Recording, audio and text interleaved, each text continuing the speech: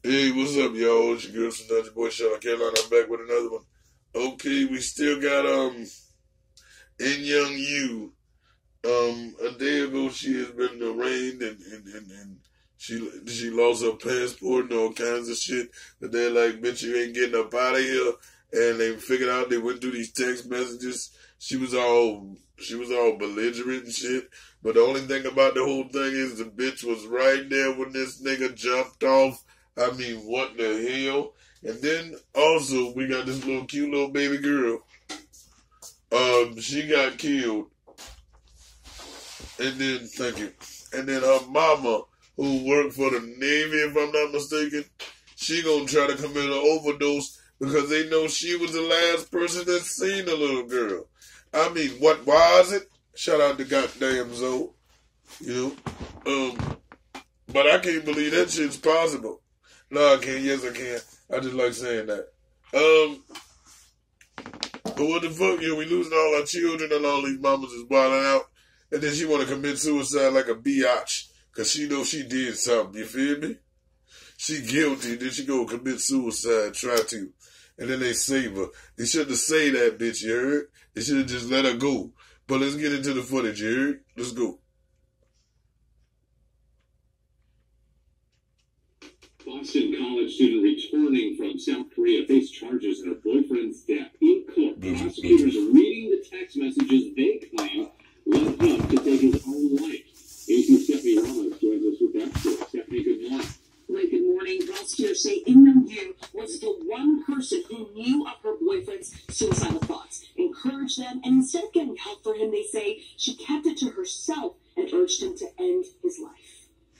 This morning, the former boss... All right, let's talk about it, y'all.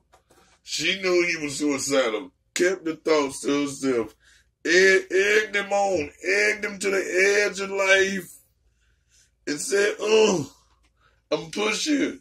Basically, how the hell can she do that? And I remember when we did this video a couple of days ago, and so said that maybe it's because she wanted to get rid of the motherfucker, but the motherfucker wasn't trying to get rid of the relationship, you know what I'm saying? So she was going to do it that way. But I think that is very horrible. Like, you can do a lot of things other than people, but you can't just tell them to kill themselves.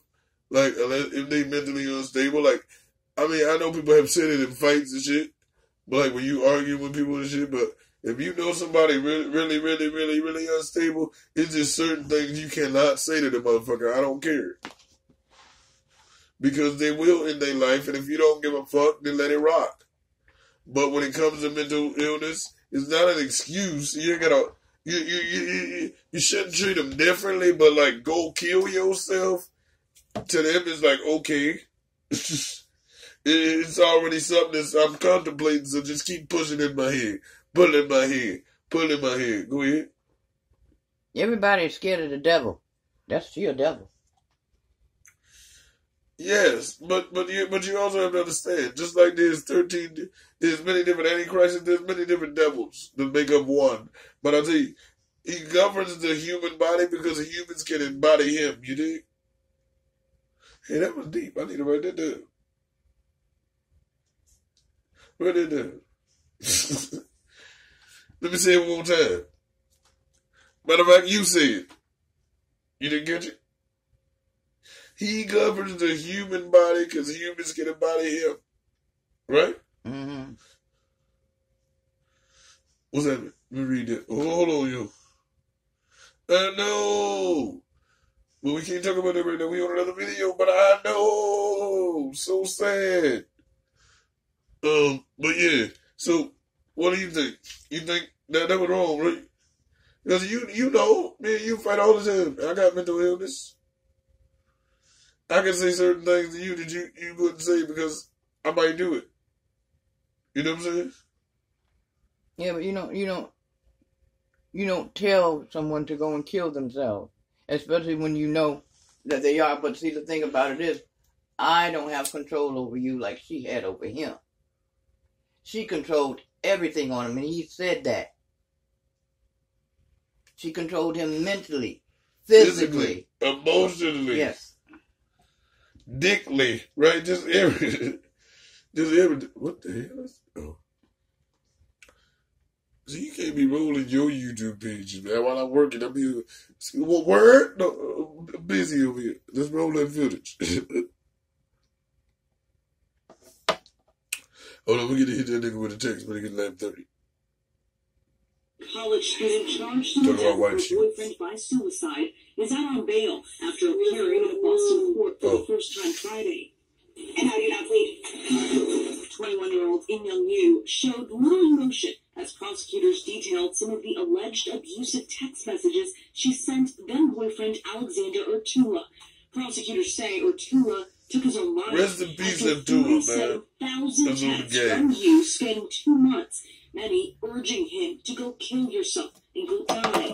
Those messages read in court. If you don't kill yourself, leave me alone. And if you don't die, I'm going to kill myself. Among Urtula's thousands of replies, he told her. Whoa. Okay, number one, find me some videos on self-harm after you find yours. Whatever you gonna do, send them to me. Thank you very much. All right, that kind of throws me off there. Don't it throw you off a little bit? And get your mom bun all untangled? Nigga, did you hear what she just said? Little bitch said, go kill yourself. And if you do it, I'm gonna kill myself. Well, I'm a little bit stronger than he is. I be like, bitch, we both gonna kill ourselves together. This is Romeo and Juliet, bitch. Because don't be telling me kill myself if you ain't gonna join. Right. I keep telling you that much. Excuse me. I'm back. Was hearing voices. I want you and the voices to stop. Stop telling me how worthless and pathetic I am and how much I deserve to die. Prosecutors also revealing a stunning detail, alleging she was even on the roof the moment Urtula jumped. When the facts come out, it will be clear. Okay, now that is just wrong. She might as well have pushed the nigga. But you know what? And she inadvertently did. But you know what get on my nerves is? I have very bad mental illness sometimes. Sometimes it's culpable, right? Sometimes it's what? I'm culpable. It's culpable. Yeah. But I don't like how you went all deep with it. Yeah. You hit me with the Bernie Mac first episode. You come to get these kids? Yeah. Well, you had to hit me with that. But yeah, sometimes it's culpable and sometimes it ain't.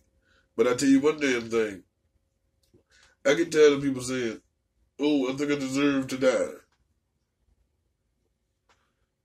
We all deserve to die because we're going to. Like certain things that mental people, I know they ain't going to be able to feel, but they got to learn to think sometimes.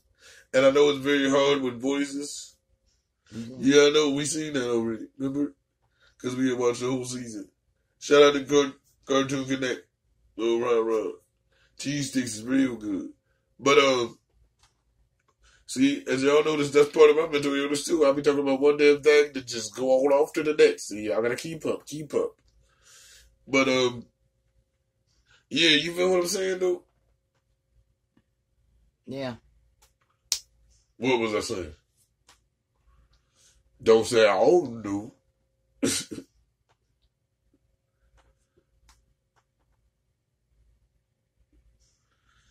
I'm talking to you. What is that about?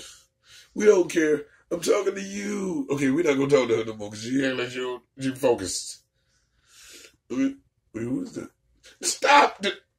Okay, fuck that. Let's go.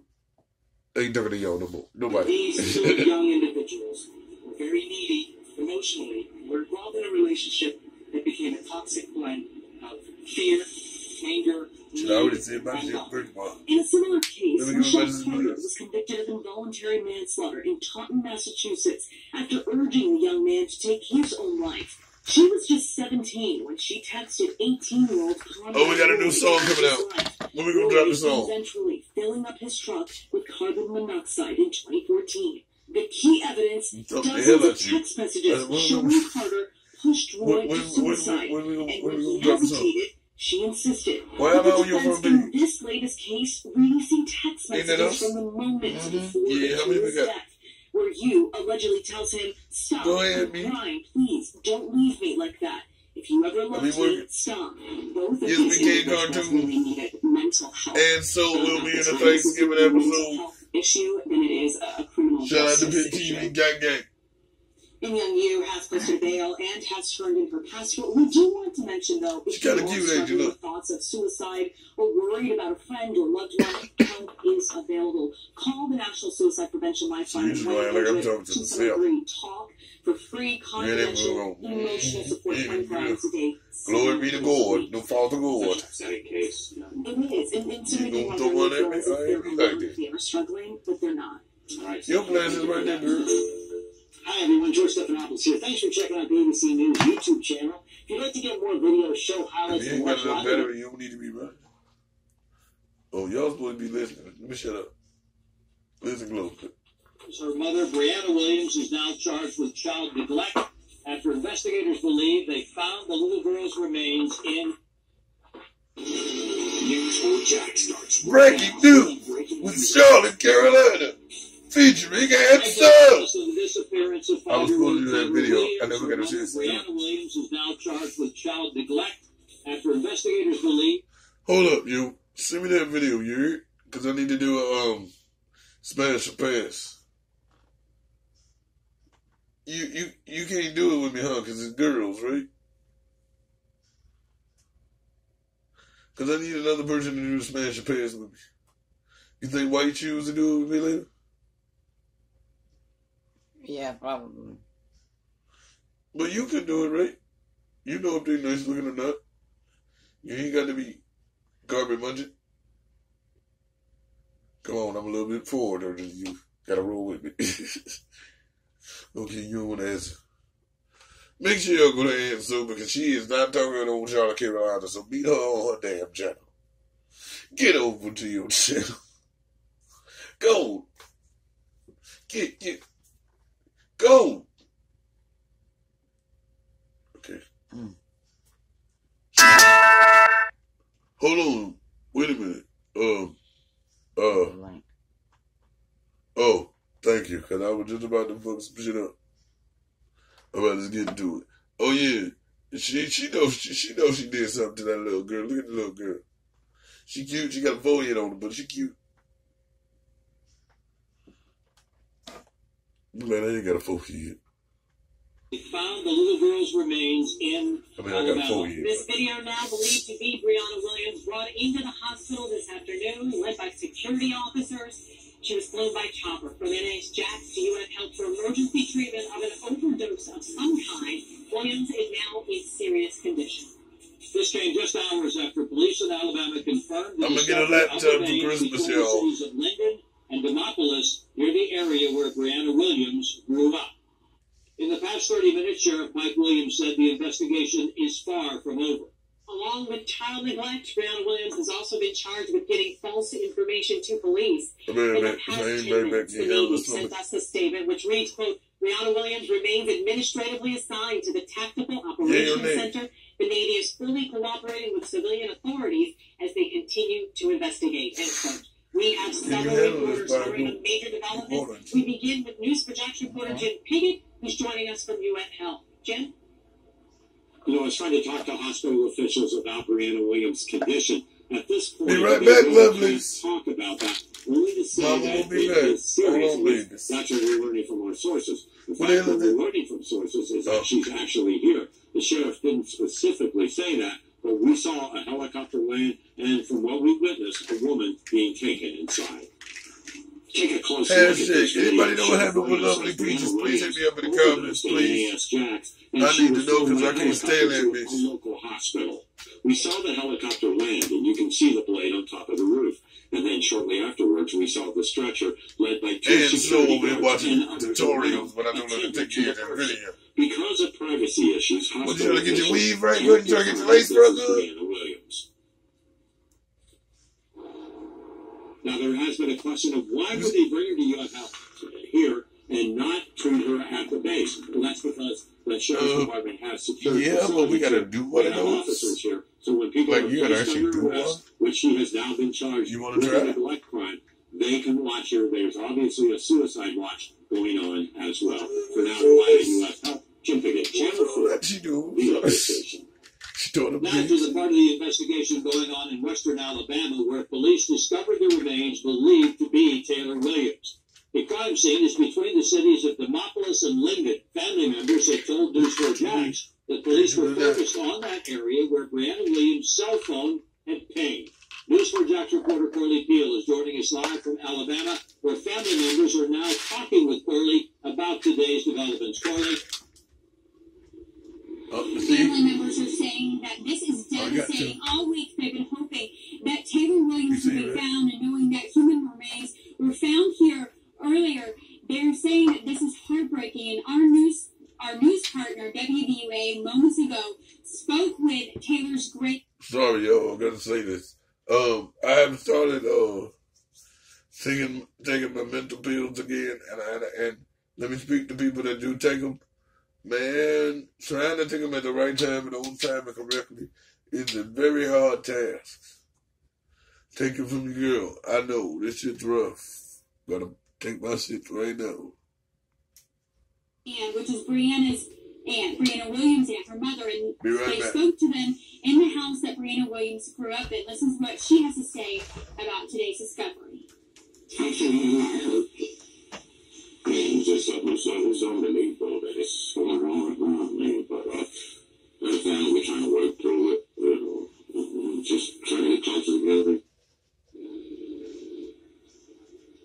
Now, this video shows several crews making their way into this crime scene here in a rural area in Alabama. We saw this not long after police announced that human remains were found in this wooded area. JSO crime scene unit vans and the State Bureau of Investigation, as well as several other undercover detectives, have been here. And JSO says that they received a tip that drove them to search this area of Alabama. And we've learned from sources and from family members that Taylor's mother, Brianna Williams' phone pinged in this area. Again, Sheriff Williams announced moments ago during that news conference that they believe the remains found here today belong to Taylor Williams. We'll continue to keep you updated about this as soon as we know more. But if you want to take a look at this scene right now, you can see a lot of the crews have cleared out here. Now, they do have some crews further out there that's going to be manning this scene tonight. But again, a lot of the crews have left from earlier this evening. But again, we'll continue to keep you updated as soon as we know more. Reporting live from Alabama, Corley Peel, Channel 4,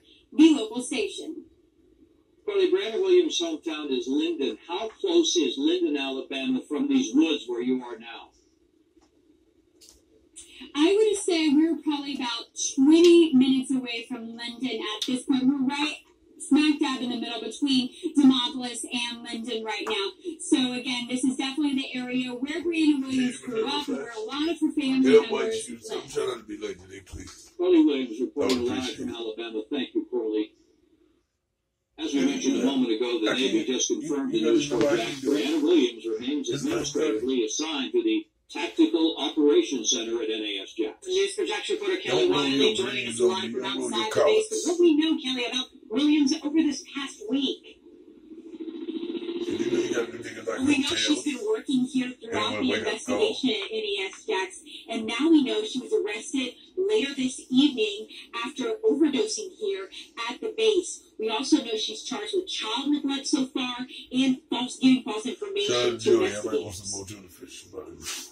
New video shows someone on a stretcher brought to UF Health, led by security. It was moments after two sources told News4 Jax Brianna Williams was flown to the hospital from NAS. She should have been flown to her casket, but it's just my personal daughter Taylor's disappearance. Right? According to police reports, she is the last person who saw 5-year-old Taylor Williams in purple pajamas lying in her bed before discovering she was gone Wednesday morning. Since then, police announced they're working to figure out when the little girl was last seen alive. Investigators say her mother stopped cooperating with their investigation. She was a person of interest in this case, and we still need her cooperation. Brianna Williams works at Naval Air Station Jacksonville as a petty officer first class in the Tactical Operations Center.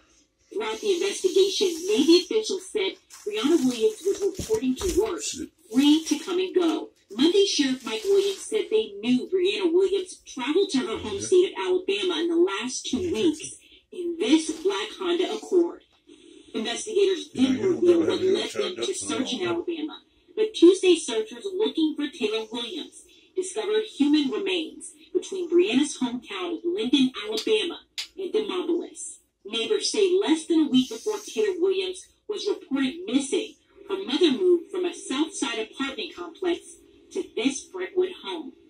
Neighbors told News4Jax they never saw a child living there. I know all of them. Let me see.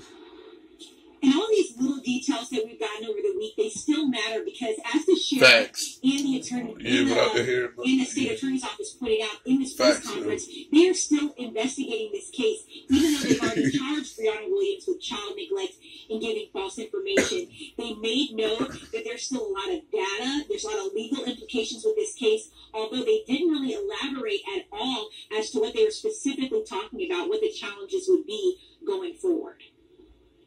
So, Kelly, we know over the past few days that Brianna Williams has been staying there on the base. Do we know if she was being held there or maybe just staying with friends or coworkers?